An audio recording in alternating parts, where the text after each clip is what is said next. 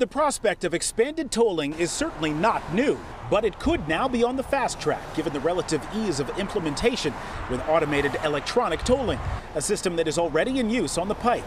State Senator Thomas McGee, a Democrat from Lynn, is sponsoring a bill to expand tolling to parts of 93, 95, and Route 2 and begin collecting that new toll revenue by the end of 2018.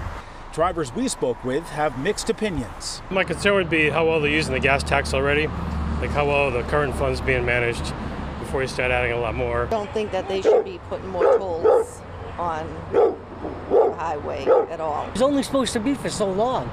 So now they want to expend it and get more because the state needs more money? Come on. The bill does not specify toll amounts, but does call for rates that are equitable and based on origin and destination of a trip, mileage, and type of vehicle.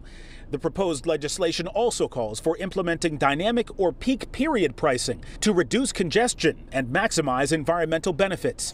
During a hearing at the State House 2 days ago, other lawmakers were voicing opposition. Tolls tend to be a regressive means of taxation. That is, it falls on the lower income people much more than it does the wealthier citizens. Senator McGee's office called back just a few moments ago saying he is in the State House today. He is available for an interview about this bill that is controversial, but it's a bill that he hopes becomes law and takes effect at the end of next year. Reporting live along Route 128 in Newton, Todd Kiskiewicz, WCVB News Center.